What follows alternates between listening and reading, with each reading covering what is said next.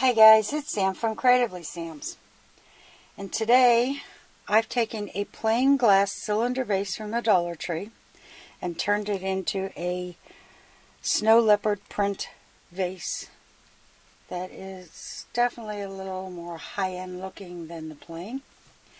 It was really easy to do. I did it all with paint. So if you want to see how I did this, stay tuned. It's coming up next. Okay, what you need is a glass vase. It's one of the cylinder ones from the Dollar Tree. Some white paint. I like Rust-Oleum because it covers very well. 2 coats, and usually it's pretty covered. Rust-Oleum's 2 times Ultra Cover Gloss Clear. You need some 2 shades of paint. Gray. I'm using Granite Gray because I like the bluish cast that it has. And black. I've got a container to put the paint in. A couple paintbrushes. One's got a flat edge and the other one is kind of a thick detail brush. And I've got some washi tape in black with silver glitter. Not 100% sure if I'm going to use this or not, but probably. Okay, the first thing I'm going to do is paint this with a couple coats of the white, and after it dries, we'll be back. Okay, like I told you when I did my haul, I've got quite a few plans for all these vases that I got. And this one I'm going to paint white. And I think I'm going to put it over here where there's no paint, because since it is such a beautiful day, I've been getting a ton of painting done. So I'm going to give this, I'm pretty sure it's going to take 2 coats.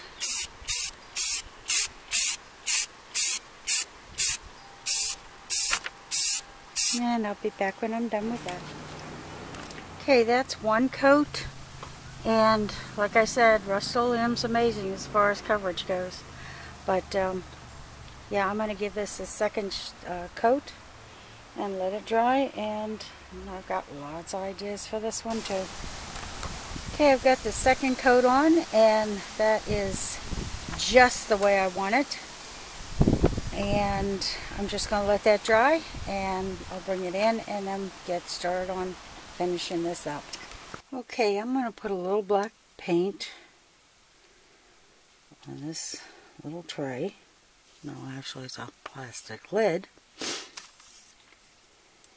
And I'm going to take, I'm not sure if I'm going to use this brush or this one, but it needs to be a flat edge.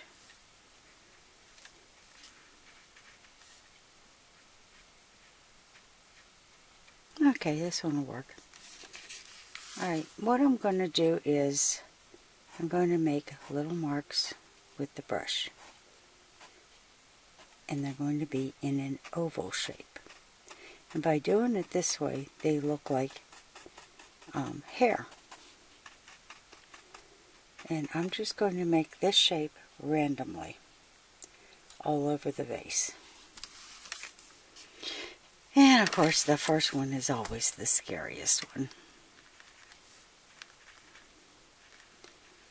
You can see I'm just keeping a little bit of paint on the end of the brush.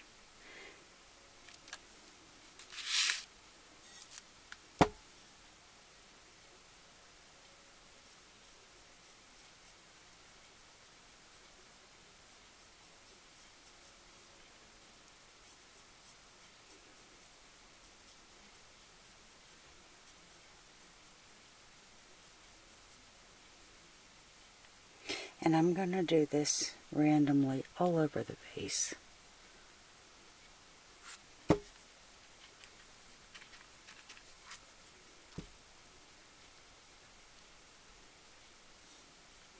And remember, when it's paint, you can always add on. Taking off is a little tougher, but definitely you can add on. So I wouldn't go too heavy at first. Like this one here is a little light. So I'm just adding a little more to it. Alright, I'm going to get the rest of these blotches all over this, and then we'll be back. Okay, I've got lots of spots all over this. And there are a couple of spots on here where I'm just going to put a little tiny dab here and there. I was actually looking at pictures of snow leopards, and they do have those tiny little spots here and there. Yeah, I think you need one here.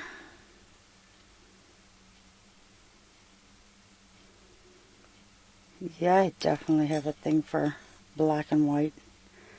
I love zebra, I love snow leopard. I just like plain black and white.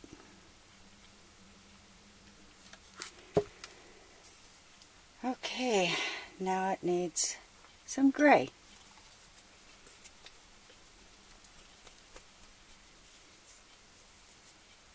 And like I said, I'm using this granite gray. And it's got not quite a blue, but there's more blue in it than green, which is in a lot of grays, and I really do not. I'm not a big fan of green unless it's like emerald green.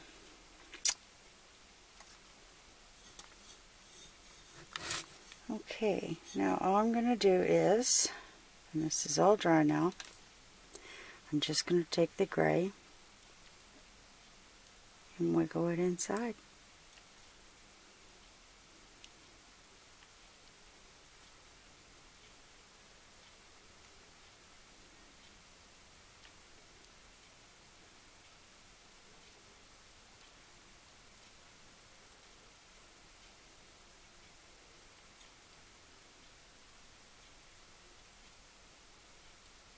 And this is just one way to do leopard. If I can find the link, I'll put it either in a card or in the description box for this. But I did animal print Christmas ornaments. And this is one of the leopards that I did. And I'm just going to finish one side of this and let it dry because it's hard to hold. And when I get that done, I'm going to do the other side. And then after it's completely dry, I'm going to give it a good coat of clear. And to be honest with you, I'm still debating on whether or not I want to use the washi tape.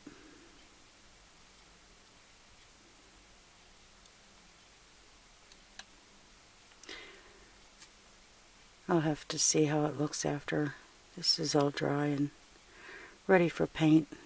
Because if I'm going to use the washi tape, I'm going to put that on first before I spray it with the clear glaze.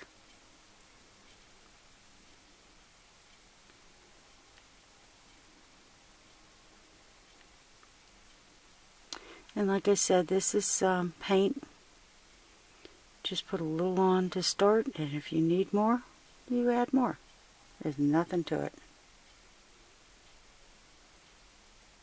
And I like that little spot there. I think that turned out kind of cute. Alright, we'll be back. Okay, all the gray's in there, and I actually thought I was completely done and found a couple more spots. But, yeah, it's all done now. And I'm going to let this dry. And then I'm not sure if this is going to go along the top and the bottom or not. I haven't quite decided yet. Oh well, we'll be back. Well, to be honest with you, I couldn't decide if I wanted the black washi tape on this or not.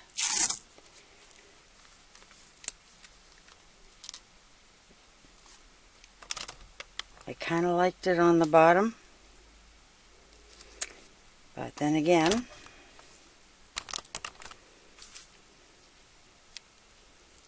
kind of like the top too, but I thought maybe it might have taken away from print. So what I did was I got my hubby's impression, and he liked it better without the washi tape.